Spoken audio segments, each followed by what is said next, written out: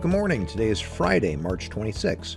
For lunch today, there's a sub with deli turkey or ham, lettuce, tomato, and pickles, or crispy chicken wrap, or cheese or sausage pizza. In grades 4 through 5, today is a B day. In grades 6 through 8, it's an A day. During gym recess, the Boys and Girls Club option is available for Ms. Brooks and Ms. Lehner's advisories. Today, we're wishing happy birthday to Chris Smits in the 5th grade, Emma Spencer in the 5th grade, and Andrew Wenzel in the 8th grade.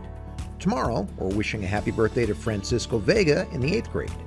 On Sunday, happy birthday to Ambrosia Wallenfong in the 4th grade. Heading into next week, we're wishing a happy birthday on March 29th to Fletcher Brock in the 7th grade and Logan DeKaiser in the 6th grade. On March 30th, happy birthday to Daisy Diaz in the 8th grade and Caden Wallen in the 8th grade. On March 31st, happy birthday to Jake Gutierrez in the 4th grade. On April 2nd, happy birthday to Declan Christiansen in the 7th grade and Colby Combs in the 4th grade. On April 3rd, happy birthday to Emma Capellish in the 7th grade. And April 4th, happy birthday to Hallie Anderson in the 8th grade.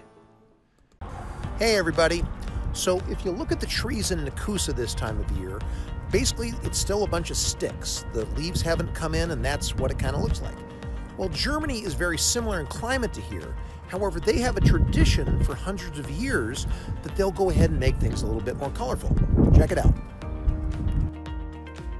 In Germany during the springtime, it's a long-standing tradition to hang colored Easter eggs in the mostly bare branches of both trees and bushes.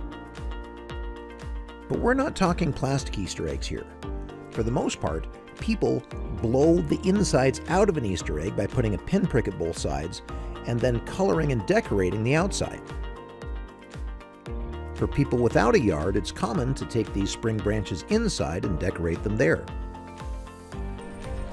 But there's a man in Germany named Volker Kraft who probably gets into this tradition more than anybody else.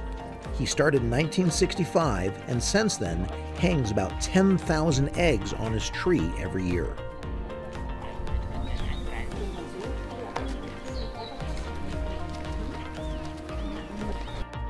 Volker Kraft planted a small apple tree in the 1960s and started decorating it when his children were little. But as the tree and the children grew, their family kept adding more eggs to it every year.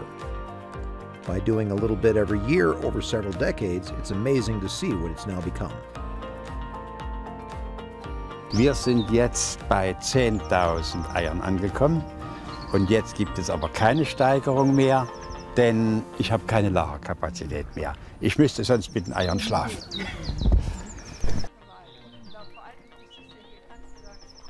Und vor 47 Jahren war dieser Baum ein Bäumchen und war mit 18 Eiern voll. Und was sich dann entwickelt, wenn der Baum wächst, die Frau ausbläst, die Kinder malen, das sieht man hier nach 47 Jahren.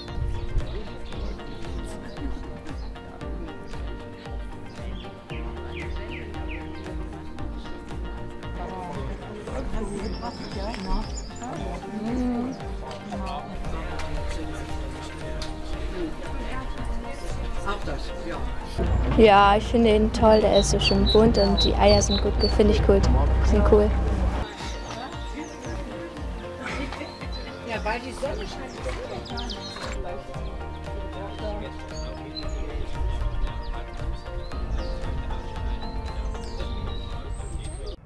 So even though you and your family probably aren't hanging Easter eggs in trees, you probably have a few traditions that you'll do this time of year. Please share those with somebody in your class, and hey, during spring break, maybe get a chance to do a couple of them. Enjoy. You take care.